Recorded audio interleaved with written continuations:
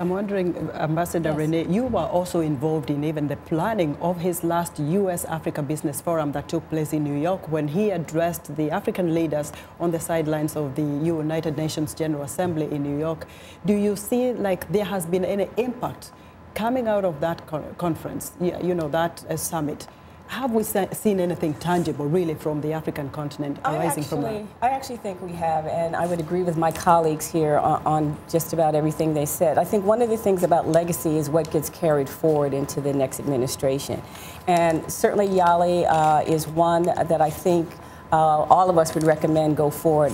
The one thing I would add to the Yali paradigm is to include engagement with the diaspora here in the United States, which didn't happen, but the powers that be are aware of that, that's something that needs to be tweaked.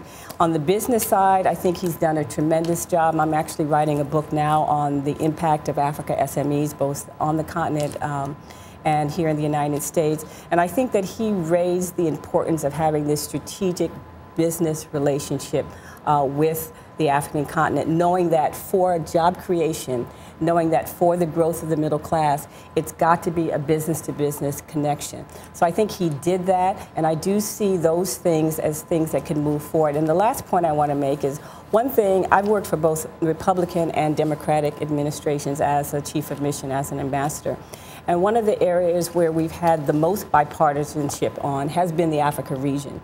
Even today, we have Electrify Africa, which is a bipartisan legislation. We have AGOA. So I'm hoping that that same kind of spirit of bipartisanship to keep some of these things continues into the next administration. On that